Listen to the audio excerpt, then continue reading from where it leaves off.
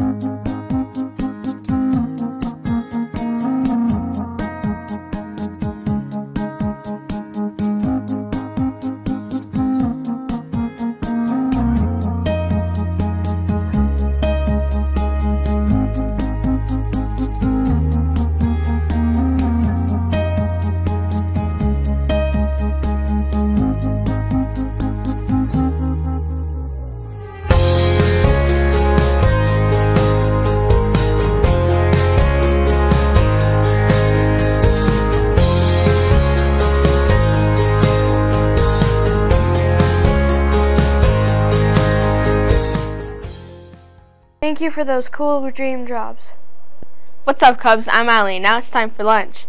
Tomorrow's lunch will be Big Daddy's Pizza, Greek salad and mixed vegetables, chilled pears, low-fat milk, and taco bar. Hey Cubs, I'm Avery, and now it's time for word power. What does the word burble mean?